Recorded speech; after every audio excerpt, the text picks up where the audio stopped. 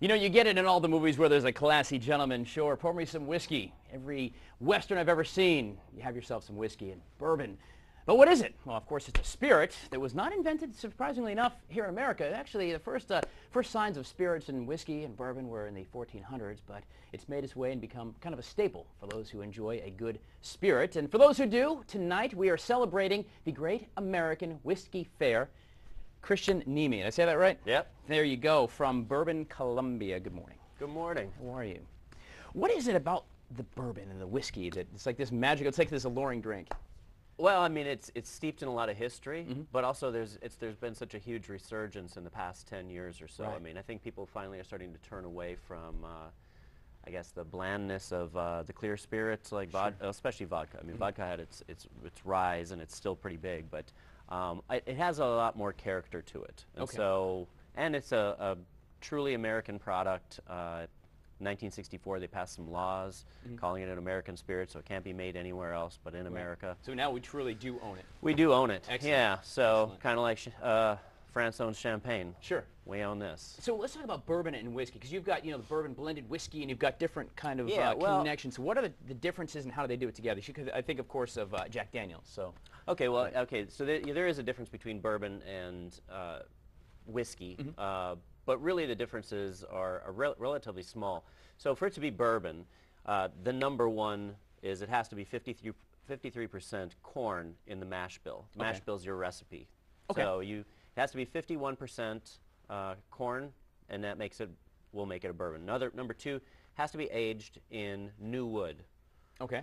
And those are really the two biggest ones. There's a lot of people out there that say, well, it has to be made in Bourbon, Kentucky to be called bourbon. No, that's not true. It can be made anywhere in the United States. Actually, they're not even sure if the name bourbon came from that area or it came from Bourbon Street in Louisiana. Okay. Where the French-speaking natives down there really liked their brown liquors. Okay. So we aren't really too sure about it. So other than that, there's other than categories of it. Like to be called straight whiskey, it has to be aged for at least 2 years in a charred barrel. Okay. To be called. And that's what gives it the flavor, right? That real that's where smoky flavor. That is where you get that. I mean, otherwise it's just straight corn whiskey. It's just basically moonshine. Right.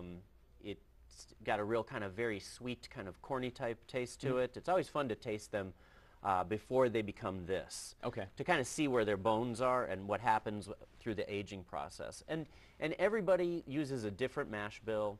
Everybody uses different chars inside their barrel to get a different flavor profile, and that's why each one is different, you know, and older isn't necessarily better. Okay. Oh, so because they always think of that wine, you know. I know it's ages well and but things. it's the same with wine. It's like, you know, just because a wine is older doesn't necessarily make it better. Yeah, I've had some wine that I thought Yeah, was, it is. when I would get like the old like Bartles and James, like I'm going to store this for 5 or 6 years, Yes. and I'd be like, oh my God, this is horrible. Yeah, really, I still have some in my cellar. No, I would not. I'd just let it All go, right. Kristen. I'd let it go. Oh well. So you got the blend too, because I think like Jack Daniels is kind of a blend. No, right? Jack Daniels actually, the only difference between bourbon and Jack Daniels and George Dickel, and then there's a couple others, is they go through what's called the Lincoln County process. Okay.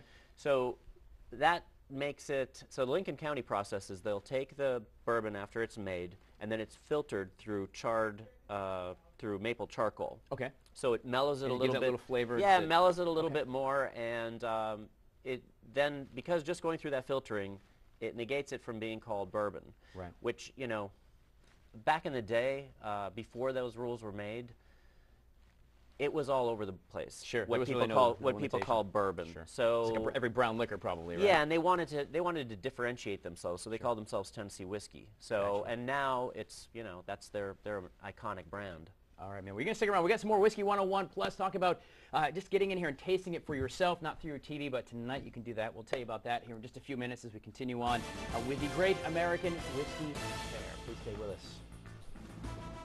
Good Day, Columbia. Continue with Christian from Bourbon. And we're talking whiskey. Of course, the Great American Whiskey Fair is tonight at 701 Whaley. They have some Whiskey 101. You can log on to WACH.com and get some links if you want to do your own exploration. But tonight is the big fair. We're talking over 100 different whiskeys. Yeah. That you can walk around and sample. 100 different American whiskeys and bourbons. Wow, love it. So I love it. So we've been learning back and forth about the difference between whiskey and bourbon, and I guess it's time to maybe just... Sure. I guess you learn through tasting. Guys are like tactile. We have to touch things to learn. So let's go ahead and do that. Yeah, well, when it comes to bourbon, I really have to taste it. That's so right. what I wanted to bring today was something a little bit different. So this is from one of the craft distillers called Breckenridge out of Colorado. Up until just a few years ago, they sourced all of their bourbon from Kentucky. Okay. And would just take it, they'd finish it, and then they'd bottle it. Well, now their distillery is online. They started in 2009, so they've got 4-year-old bourbon coming out of their out of their barrels, and so. And what is the proper classy way to drink bourbon? Is it like that neat, or is it like with one ice cube? I hear all kinds of different things. Well, I'll tell you what. You drink bourbon the way you like to drink bourbon. However you prefer to drink it is the way. However, if you're going to buy a $60 bottle of bourbon, I mean, I would say that the best ways are either neat, like this, or with a single ice cube or a splash of water to bring the proof down a little bit. Because for a lot of people, this is going to be just a little too much.